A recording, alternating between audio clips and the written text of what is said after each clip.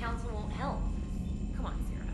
If Thessia was lost and Earth hadn't been touched yet, you can be damn sure we'd be guarding our own borders. Commander, the Alliance has found a new Cerberus lab on Sanctum. Admiral Hackett would like you to investigate. Commander? Come to check on your new recruit? Just wanted to see how you were doing. Still trying to get my bearings. When I was working on the Normandy's upgrades, I left at the end of the day.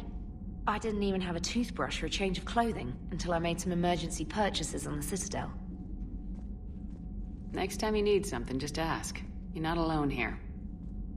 Oh, it's no trouble, Commander. I'm sure you have larger concerns. We can put in a requisition order. My toothbrush is a Cision Pro Mark IV. It uses tiny Mass Effect fields to break up plaque and massage the gums. It costs 6,000 credits. Okay, yeah. You're on your own with that.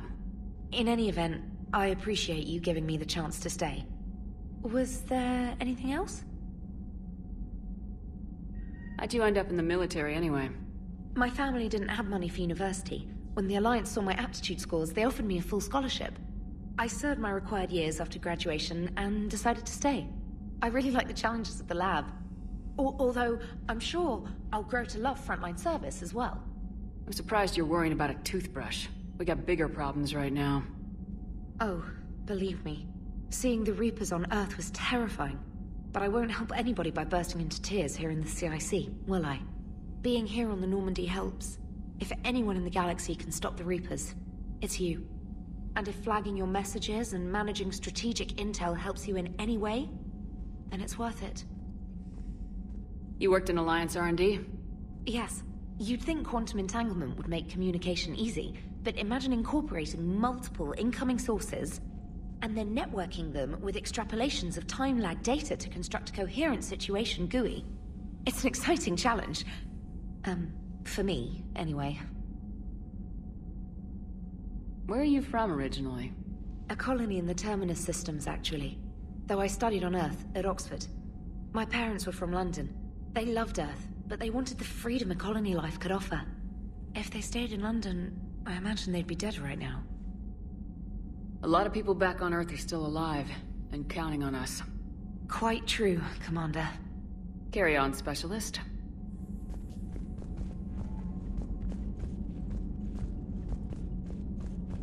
Commander, you've got a new message at your private terminal.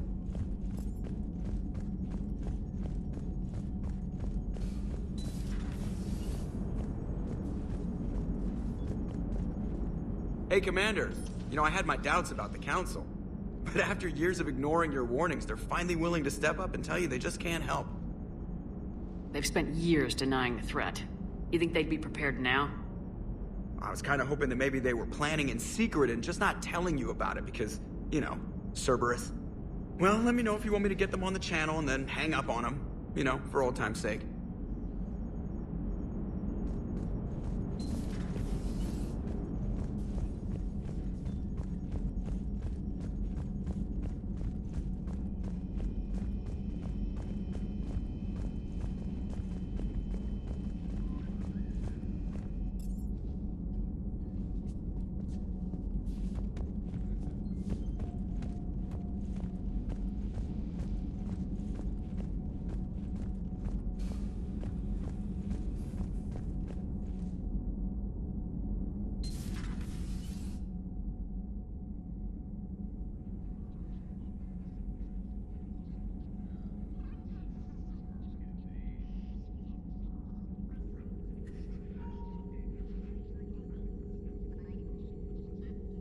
Commander Shepard, it's a pleasure to see you again. You're the drone from the Shadow Broker's ship. Dr. Tassoni now refers to me as Glyph instead of Info Drone, 95% of the time. If you have a moment, I'd like to draw your attention to a terminal in her office. It analyzes information packages. If you find any useful data, I can research upgrades for you. And what should I be looking for? I'll inform you if you've found relevant data. When you do, return to this terminal for your choices. In the meantime, Dr. Tassoni would like to speak with you. Have a pleasant day. You know, I was hoping Looks like you brought more than just that drone from your ship. A few things were necessary. I'd be a very silent shadow broker without data feeds. So you have access to your resources? What I can get. We'll need it to research this Prothean device. Until we understand precisely what it does, it's far too dangerous to use.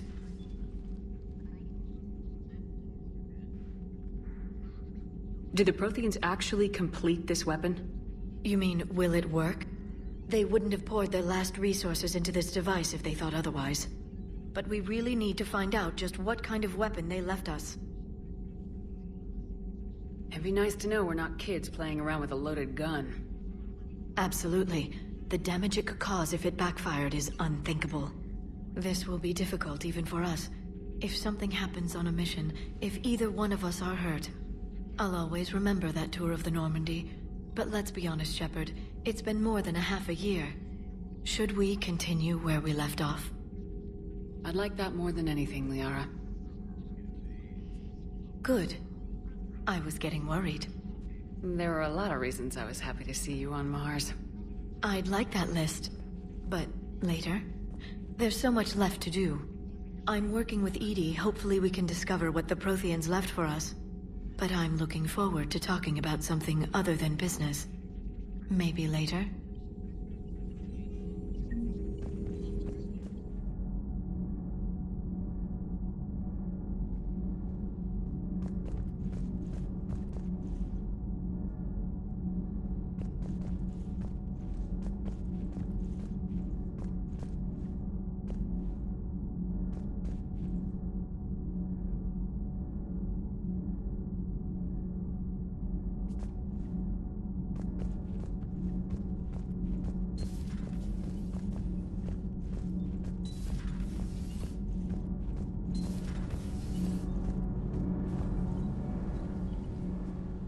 Commander, welcome back to the Normandy. Or maybe you should be saying that to me.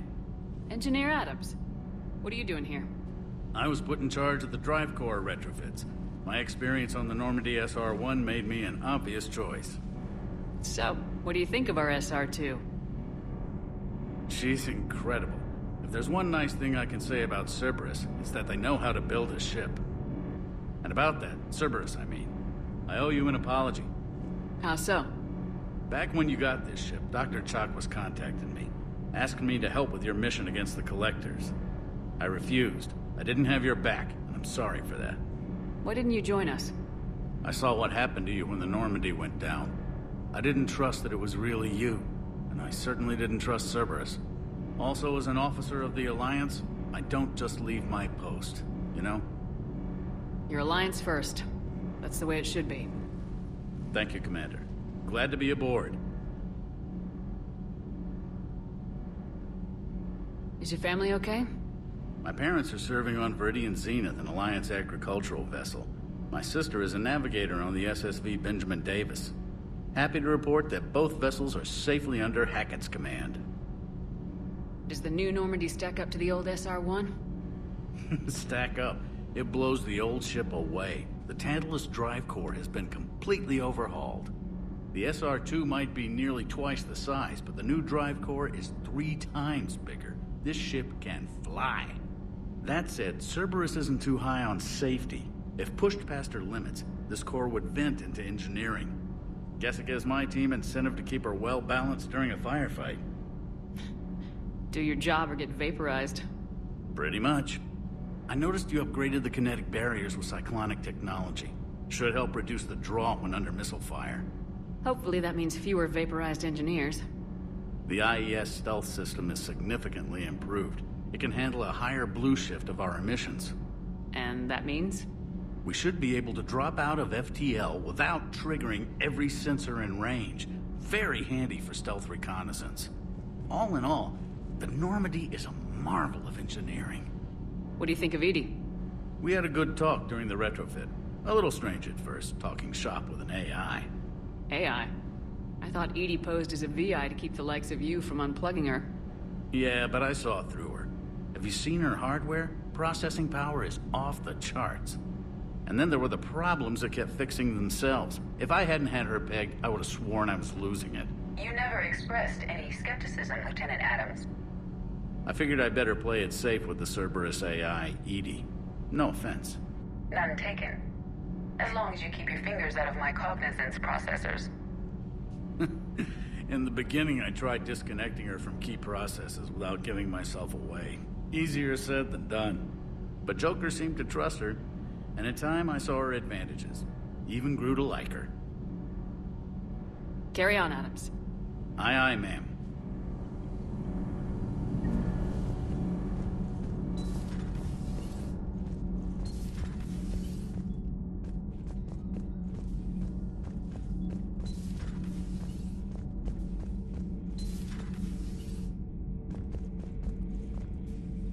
How's your new assignment working out, Allers?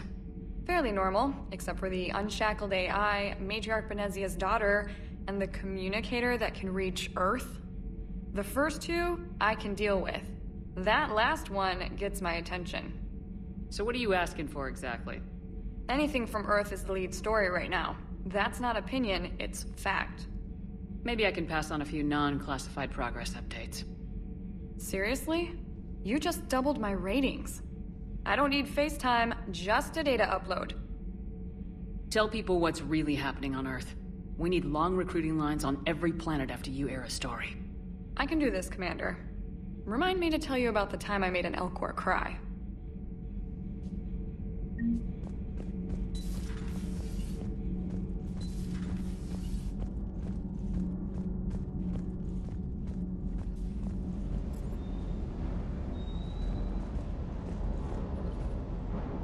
Lieutenant Steve Cortez, shuttle pilot. Got news about our supply chains, Commander. Nice to meet you, Lieutenant. What's going on? Sorry to just jump in, Commander. There's so much to be done, I get caught up in the tasks at hand. He's always like that. You need to chill out, Esteban. So you do care, Mr. Vega? Or is that the Cerveza talking again? So what's happening with our supply chains, Lieutenant? Alliance procurement chains are in chaos, but the Citadel's economy is still running. I can network to Citadel retailers. You can view inventory and make purchases right from this console. When I network to a new store, I'll let you know. It does cost more to coordinate delivery to the Normandy, so it's cheaper to buy supplies when you're there. So, you're my shuttle pilot, but you're setting up procurement chains? I wasn't assigned as Normandy's pilot. Not much need for one on a dry dock ship. I was overseeing the retrofit of the cargo hold. I'm quite familiar with the operation and maintenance of the UT-47 Kodiak and the M44 Hammerhead. In my experience, it made sense for me to take over as shuttle pilot when we left Earth. Especially given Mr. Vega's love of mid-air collisions. To save the day, pendejo. I'm also responsible for logistics, making sure the armory and shuttle are properly stocked and maintained. How long have you been with the Alliance? About 10 years. I enlisted in First Fleet serving on the SSV Hawking, flying F-61 Tridents mostly. I love the Trident, and practically dances in low atmo. I spent as much time tinkering on my bird as flying her. Got a bit of a reputation. So you can fly fighters and fix them? Yeah, and I got a knack for procurement too. They were grooming me for CAG, but my skill set made me more valuable commanding a flight deck. They assigned me to the Normandy retrofit team about 5 months ago to oversee all cargo bay modifications. What happened to the M44 Hammerhead? It was sent to the tech labs for a retrofit. To afford mobility with such a small ESO core, its design sacrificed armor plating. The lab engineers are trying to improve that. After the Reaper invasion, those labs are probably just a pile of rubble. The Kodiak seems a bit different. Good eyes, Commander. This is the UT-47A Kodiak. It's got an upgraded ESO core and prototype stealth technology based on the Normandy design. For quick drops, I can get you in and out virtually undetected. She flies like a brick, so that's why you need a good pilot. You were stationed on Earth. Do you have family there? I'm an only child. Lost my parents years ago. I had a husband back when I was stationed at Ferris Fields. The collectors took out the whole colony. I'd rather not talk about it. Do you maintain this armory? I share that duty with our illustrious Mr. Vega. Though I believe the only weapon he really cares to maintain is himself. You know you love the show, Esteban. The first retrofit we did was to move the armory down from Deck 2. I'm not sure what Cerberus engineers were thinking. Now you get off the elevator, pick your gear, and head right into the shuttle. Just like the original Normandy. Welcome back to the Alliance, Commander. Keep up the hard work, but don't kill yourself. Yes, Commander.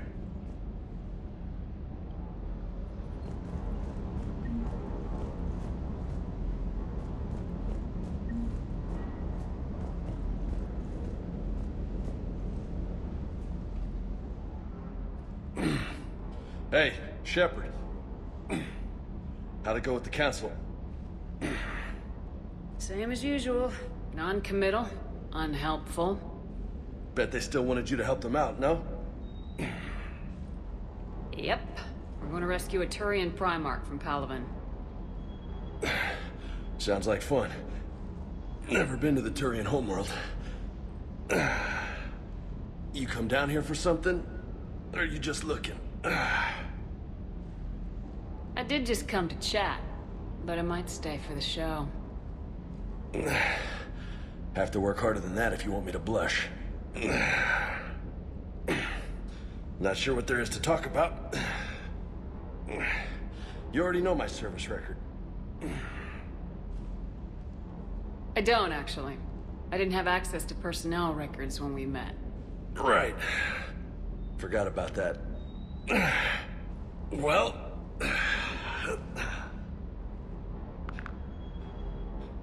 Think you can dance and talk at the same time? Oh, I can dance. Okay, Lola. Let's do this. Don't let my good looks fool you, Vega. I got my share of scars. You remind me of my old CO. Oh, yeah? And who was that? Captain Tony. He was a hard-ass son of a bitch, but a good leader. Nice. What do you mean, was? Died. With most of my squad. Protecting a civilian colony from a collector attack. And the colony? It was either them, or the intel we had on the collectors. Intel we could have used to destroy them. I chose the intel. Sorry. That's a tough call. The best part was, we didn't really need the intel in the end. Because you were out saving the galaxy by taking down the entire collector homeworld. You didn't know. You can't blame yourself, Vega. Who says I'm blaming myself? I do. You a shrink too? No, but that stunt back on Mars was reckless. You're lucky to be alive. So? So, maybe you don't care if you live or die. Or maybe... I'm just willing to do whatever the fuck it takes to end this goddamn war. Maybe you are. But if you're half as good as I think you are, we need you alive. Thanks for the pep talk. Anytime. Hey. Thanks for the dance, Lola. Lola, huh? You kinda look like a Lola. You're cute. So I'll let you get away with it. For now. That's it. Now you made me blush.